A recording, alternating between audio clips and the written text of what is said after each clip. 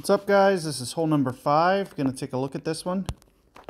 See, just a mild tailwind here. A little bit on the smaller side. So one of the things that we're going to do is we're going to try to land here. Just let this roll out and hopefully get this up to wedge range, as that's one thing we weren't able to do with our last playthrough.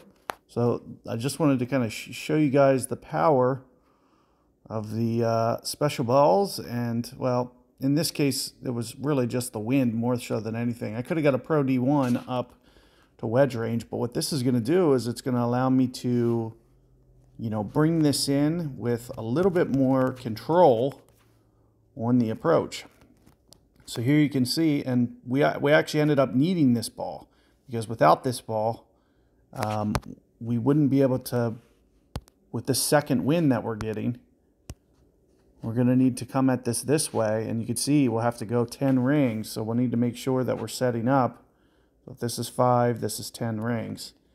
So we need to make sure that we have those 10 rings.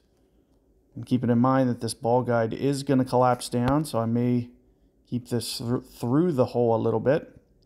And we'll just try to master a spin in the event that we kind of lip this out. We just want it to try to come back in the back door. So I'm thinking somewhere around the looks of this, and we're going to go 975. But see, look at what I'm doing with that ball guide, because it's really going to collapse down. Especially towards max club. So 975 here. Somewhere right around here.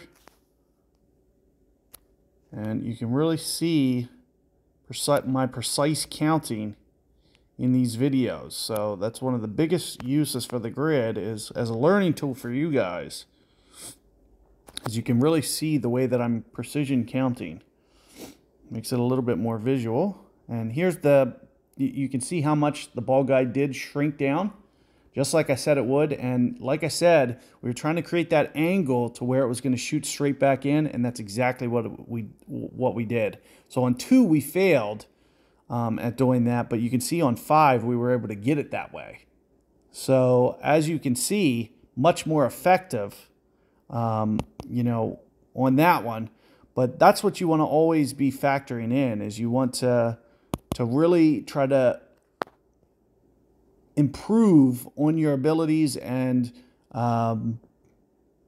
you know, even though that's only the second time that I've seen that pin, you know, I can just kind of use my ball guide to my advantage and know how much it's going to compress down and what angle it's going to come back at. And that's what you're going to want to try to study about this game. So good luck with that. I'll see you guys on the next one.